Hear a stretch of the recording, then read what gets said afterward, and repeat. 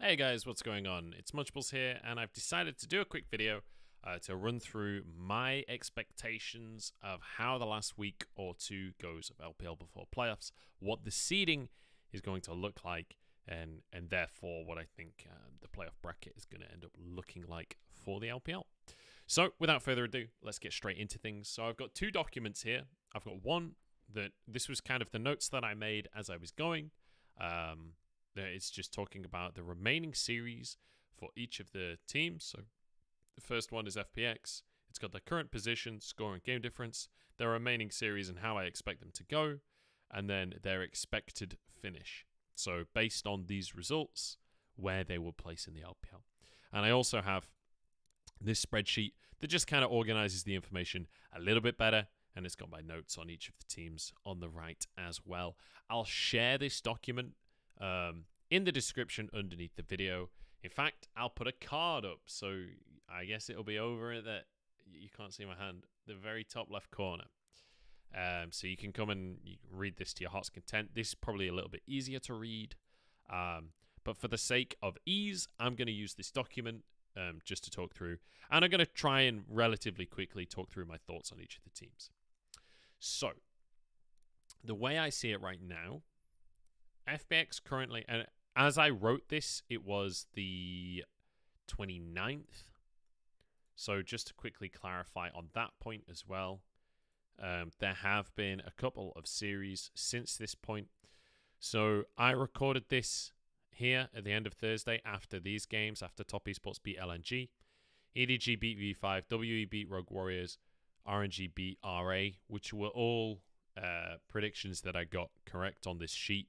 So nothing in the sheet significantly changes, aside from, I think I said WE would 2-0 Rogue Warriors. So a slight game difference change there, but nothing significant. Anyway, disclaimers out of the way, let's get into this.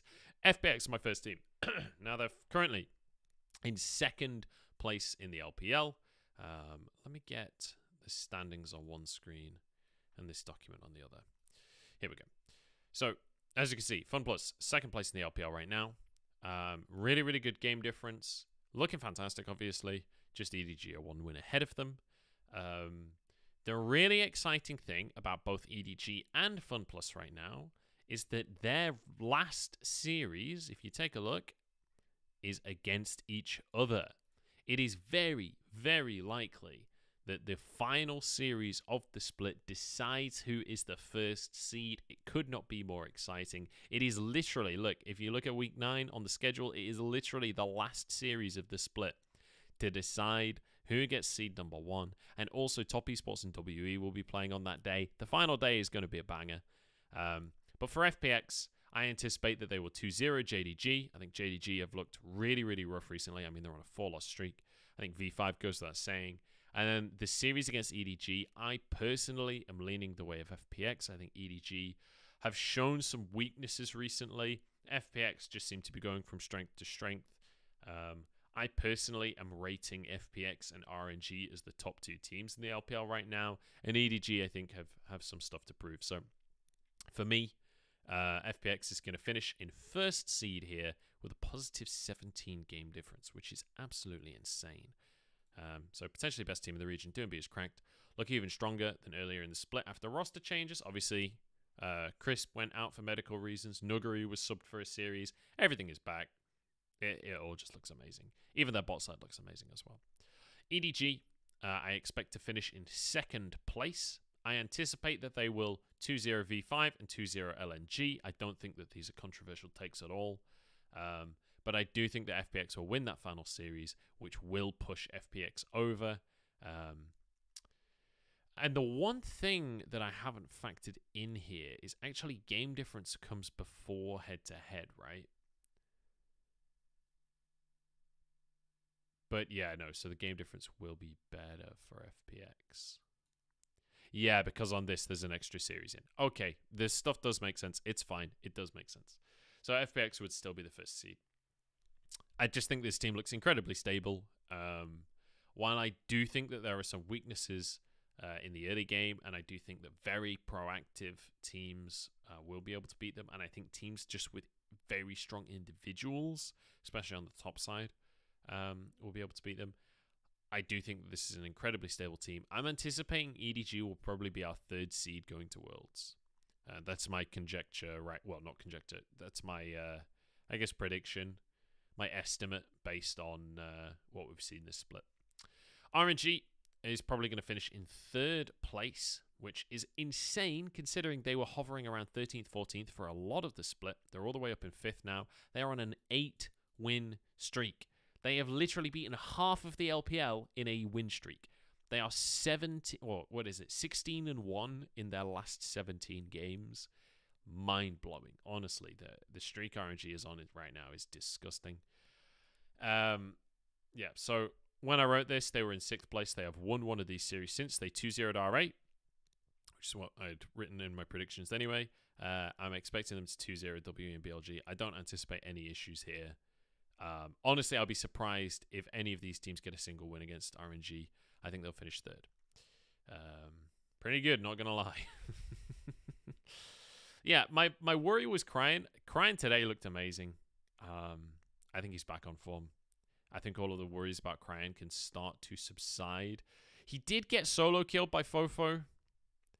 Well, it wasn't a solo kill. Hung came up as well. But I don't think it's a big enough issue, right? I don't ever anticipate Cryan is going to be like this dominant mid laner. I don't ever anticipate that he's going to be able to outlane Fofo and Knight and Doomby and all of these guys. I do anticipate that he's going to be able to have a greater influence on the rest of the map, and then Gala and Xiaohu can be the main carries. And also, Wei is playing out of his mind right now, honestly.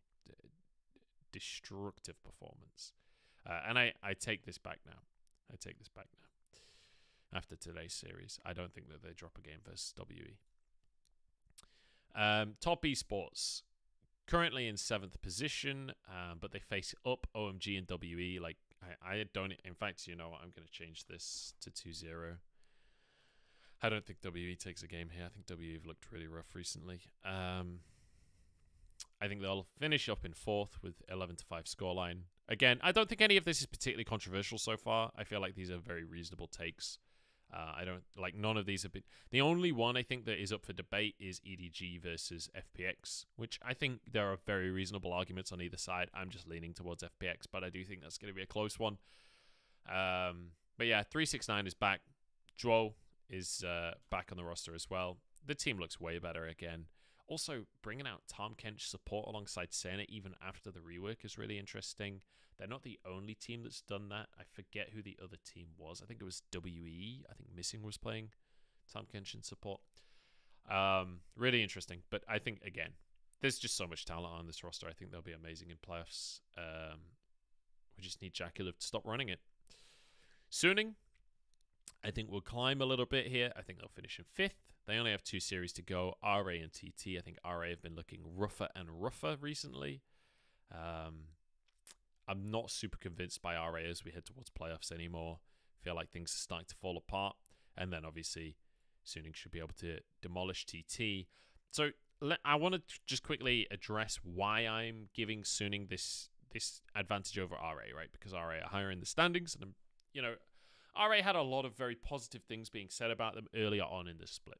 So let's talk about what's changed in my mind for Suning to have an advantage over them. Well, when you look at the match history, RA losing to Rogue Warriors, RA dropping a game to BLG, it's not pretty.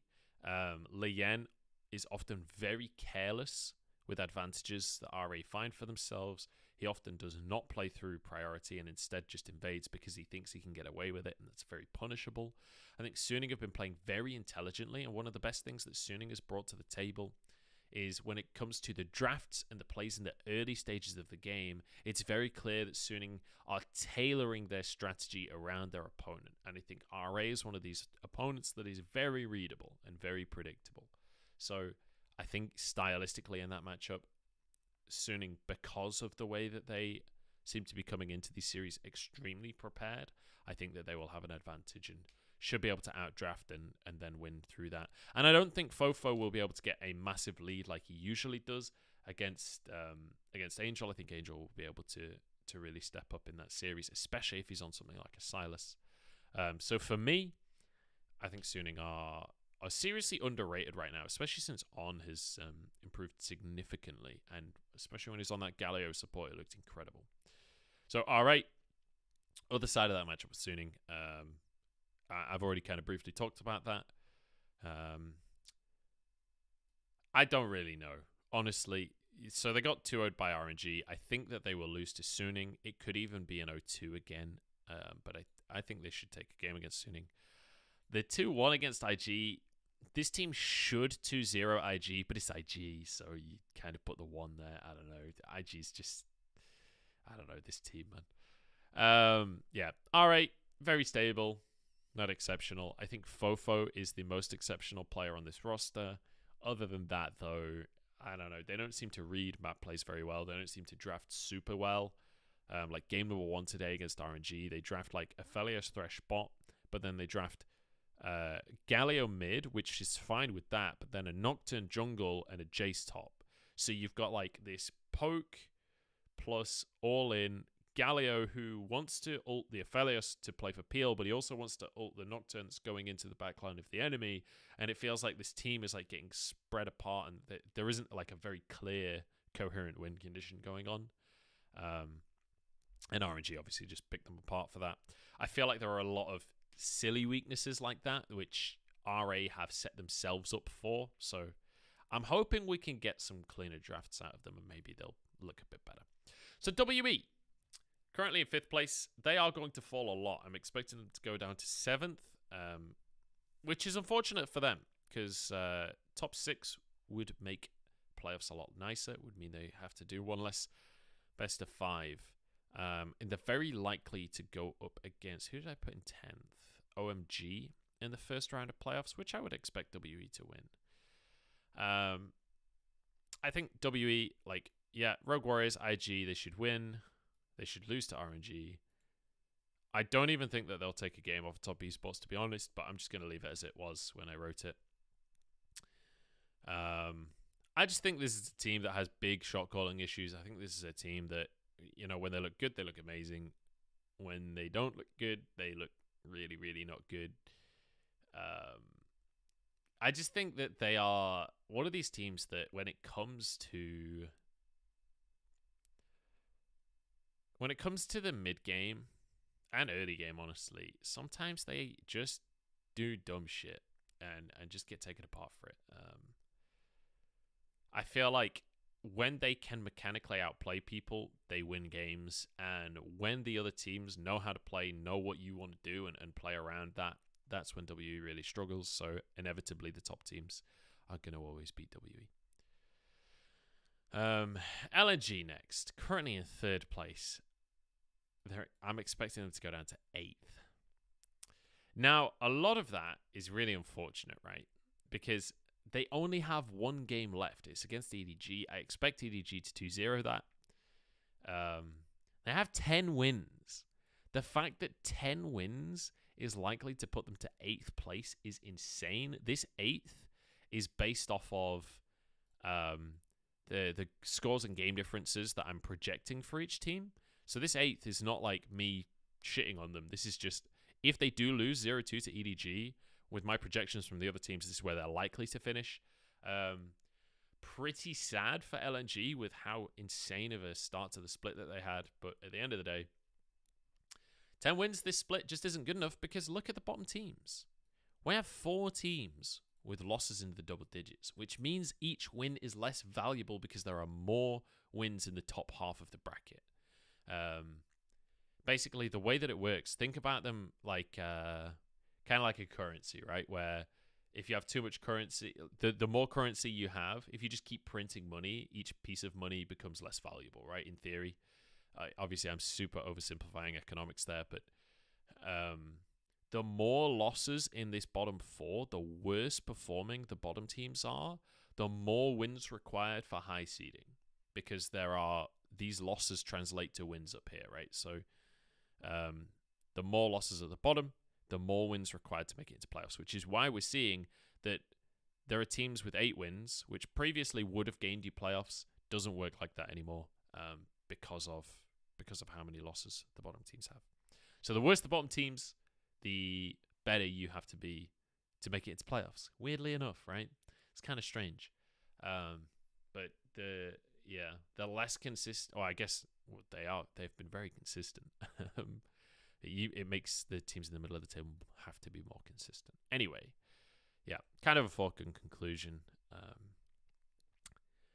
I just think this team is just unexciting, honestly. I think Ale is inconsistent, and I think he's starting to tilt in the games. You can see a few plays from him where it's starting to look a bit like, all right, mate, you got to calm down. Icon as well, I'm really unconvinced by. I just think this team is, I don't know. I never really had faith in this team in the first place. I'm kind of sad because I feel like Tarzan, Light, and Iwandi are pretty great, but I think Ale can be great. I think he just needs to calm it down a little bit sometimes. And Icon, I'm kind of over. BLG next. Seems like they're going to stay exactly where they are. Nothing exciting here. 2-0 up, 0-2 RNG. They're a decent team. Zika, he capitalized his name in game, and he's capitalized his play as well. Looks really good recently, but generally speaking, another team that I'm just not that excited about. I think they're just so-so, right? They're like a middle-of-the-table team. When they're against the bottom teams, it's going to be fine. When they're against other teams, like the players are just not as good. The coordination just isn't as good. It doesn't feel like I need to go super deep on BLG. They're just pretty uninspiring. OMG, not the same story, right? Because we have this team that, like, their matchups, again, should be relatively simple. I would hope this is a 2-0, honestly, over LGD, because LGD have looked really rough recently. But they should lose to Top Esports. This is a team that has massively talented individual players, right? You've got Aki, you've got Cream, you've got Abel. Even Cold has had some really, really good games as well. Nu is the player I'm least convinced by on this roster. When it works, it works. The problem is they've had a very static list of strategies available to them. And so a lot of games, teams just know how to play against Dive. And that's when things start to fall apart. You can ban out Cream pretty easily because he has a pretty limited champion pool. So if Cream can be set up, this is a team that should make playoffs. But I think a lot of it rests on Cream. Also, Kaiser kind of falling out of the meta has hurt this team because it feels like that was really Abel's best champion by a margin. So JDG, it's a very sad story, right? They're currently 11th place with 7-7.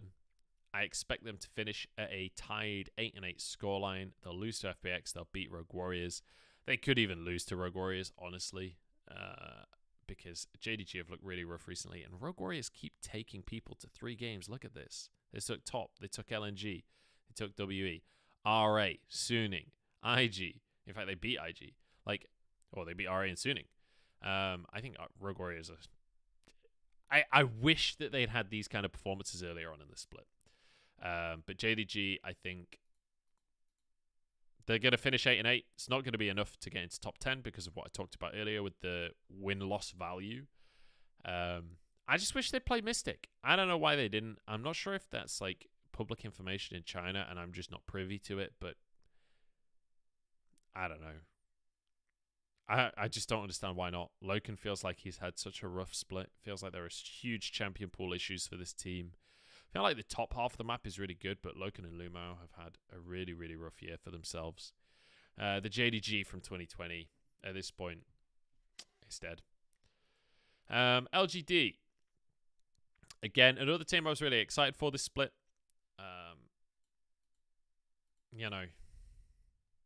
It is what it is. I think that there are parts of this team that are really good. I love Shadow and Shie. I think that's an insanely good combo. I even quite like Mark, honestly. Fairness had some pretty good games too. Garvey had some pretty good games. Ultimately, though, I think this is just a roster that's in need of a rebuild. Build a roster around Shie and Shadow. Keep those 2 core pieces.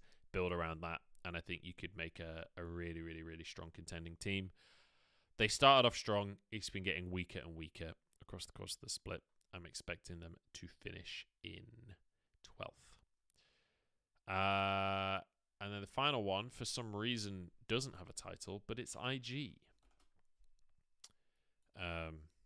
IG in 13th place. I expect them to stay in 13th place. I don't really expect big things. I'm not anticipating some huge resurgence from IG. The miracle run is very much dead. Even if they win all of their games, it's very unlikely that they make it to playoffs. They need a couple of these teams to really suck, and they also need JDG and LGD to suck to make it into playoffs. But I don't think that's happening. Yeah, I don't know. Sad times for IG. Sad times for IG. So, anyway, that is my playoffs predictions. That is my perspective on things. Let me know what you guys think in the comments. I would love to have a discussion. I'm more than happy to chat away in the comments with you guys on whether you think my takes are good, whether you think they're bad, whether you expect the teams to finish up in the way that I've suggested. But for anyone, just to round things out, there is your screenshot of the teams in order of how I think they're going to finish. So FPX in first, EDG, RNG, Top Esports. That's your top 4 at the end of the regular split before playoffs. Top Esports Suning, RA, WE, LNG, and BLG to make it into playoffs. Oh, and OMG. Sorry, the 11 is wrong. It's the 10 here because there's one at the top. All right. I hope that helped. I will link the document underneath this video. Thank you very much for watching. I know it's been a bit of a long one, 21 minutes and counting, but yeah, appreciate you. Follow me on Twitter and all that good stuff, and I'll catch you later.